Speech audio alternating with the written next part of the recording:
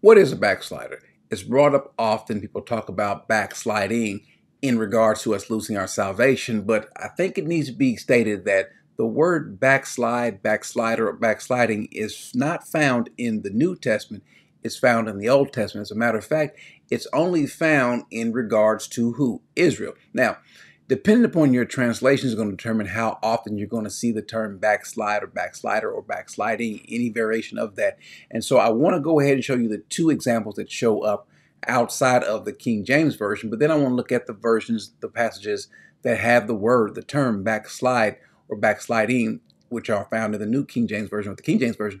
I want to look at those examples and we'll get an understanding of what it means to backslide or what it means to be a backslider. When you go to the NASB or the ESV or some of the other translations, you're going to find it in Jeremiah 49. So let's pull that up on the screen. 49, it says, "How boastful are you about the valleys? Your valley is flowing away. O backsliding daughter who trusts in her treasure, saying, who will come against us?" And so this is an arrogant Israel because of who they are, what they've had.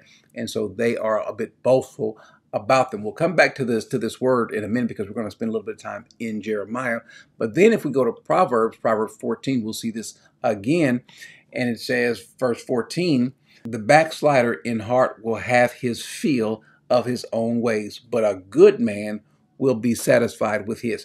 And so if you notice the contrast between a backslider and a person who's not, this backslider is thinking and feeling focused only on him or his own ways, satisfy him, which is kind of what we see in Jeremiah 49. Now, I said, though, that this term backslider or backsliding is most commonly found in Jeremiah, especially in the King James Version, if you look at that translation.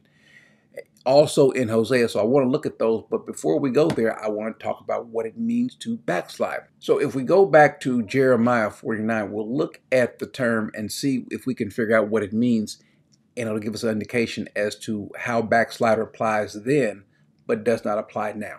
So if we go back to it, the word for backslider is based off of one real root word, which is the word shuv.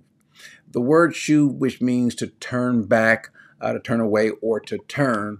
And the variation that we see here for backslider, at least in this case, the Hebrew word shabeba, which is the same as shuv, it has a suffix a attached to the end of it, but it's made up of the root word shuv, which means to turn, to return, to turn back, or to turn away from. Well, when we look at this word, how often it's used in the New Testament, matter of fact, let's pull it up a couple times in the King James Version, and let's look at when it's used, how often it's used. We see it in Jeremiah 14. We see, as a matter of fact, let's start from the beginning.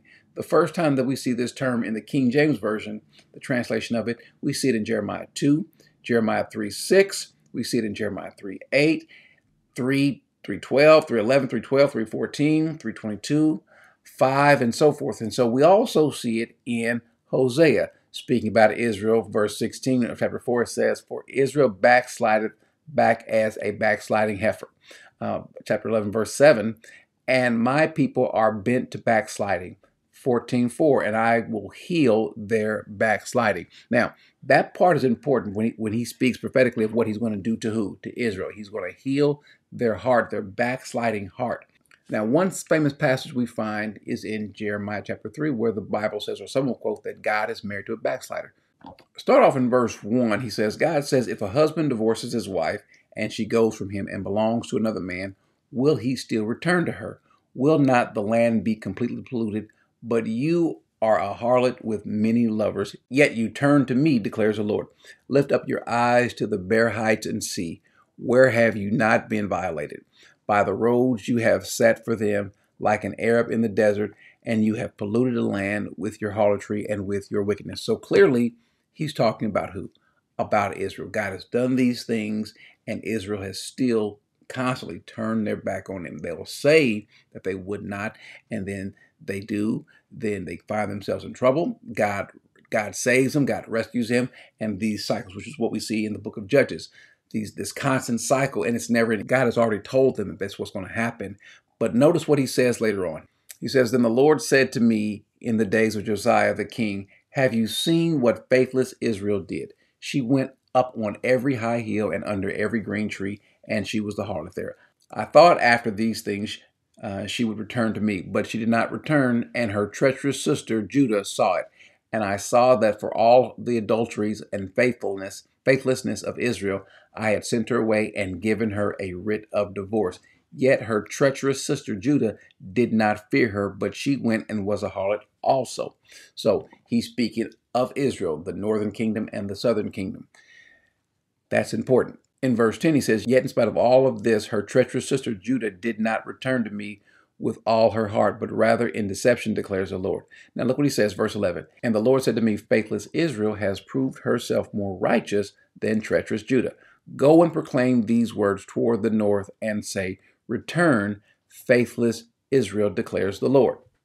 Now, I want to focus on this word for return, and you'll notice the root word for return is the same word, the root word for shub or shubeba, which is where we get the term backslide. Let's go back to it. He says return. This word over here in the Hebrew is shub, the same word that's used in backslide. He says return. He says, I will not look upon you in anger, for I am gracious, declares the Lord. I will not be angry forever. So we won't go through all of the different passages, but it gives an indication that God is dealing with Israel, and God has only in the Bible called them a backslider. Why? Because they started off with him. He went and gathered them for himself. They made a promise to him after he makes a covenant with them. And what do? They violate it constantly, over and over. They have a backsliding heart. They have a heart that is to turn away from him. But he says, turn back to me. Now, they won't do it on their own. And so what does he do? He is going to heal, as he says in Hosea, he's going to heal their backsliding heart. That's the reason why we don't see this in the New Testament. The Bible knows of no Christian, no one who has the Spirit in them who also has a backsliding heart, because God said he's going to heal them. How is he going to do so? He's going to heal them by the Holy Spirit. He's going to place his Spirit in the heart of a believer. He's going to cause them to believe, number one, but then two, by his Spirit being in them, they will never backslide. They will never turn away, which is why you don't see this term in the New Testament. It's only in the Old Testament, and it's only ascribed to Israel. It's not ascribed to anyone else. Why? Because there was no one else who was with him and then left. It's not in the New Testament because there's never going to be anyone who's going to be with him and then leave. There are people that are going to have head knowledge.